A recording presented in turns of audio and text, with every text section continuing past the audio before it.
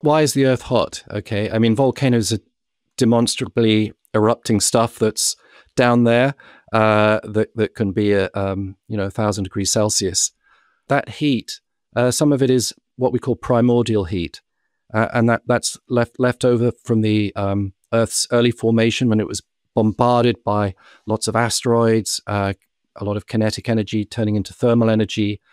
There were some short-lived isotopes that provided a lot of heat in the very early Earth. And today there's still heat production from isotopes of uranium, thorium, and potassium. And they're producing heat, they're generating heat.